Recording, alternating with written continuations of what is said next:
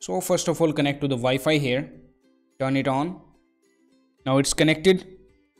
You just have to go to the settings of this Wi-Fi network. Okay. Now here you can see that the IP address is this one. So you just have to change the last 3 digits to something else. Okay. So for changing that, you just have to click on IP settings. In the DHCP, tick mark static, and in the static you just have to change this IP address, the last 3 digits to something else, 215. Okay. This is the thing. And in the DNS, you can see the second DNS one, just have to make it 8.8.8.8. Alright.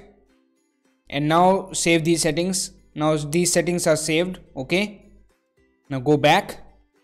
Now you can see that you are connected with these settings. Alright. These are the settings we have. Alright. Now you can see that Android setup is already working. It is saying preparing for setup. And you can see that it is showing a start. Okay, finish setup. So just click on start here. Now it is just checking and installing updates.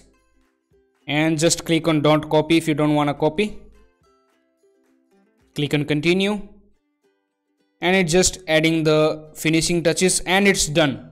So you can see that the Android setup has been successfully completed and it's gone from the notifications.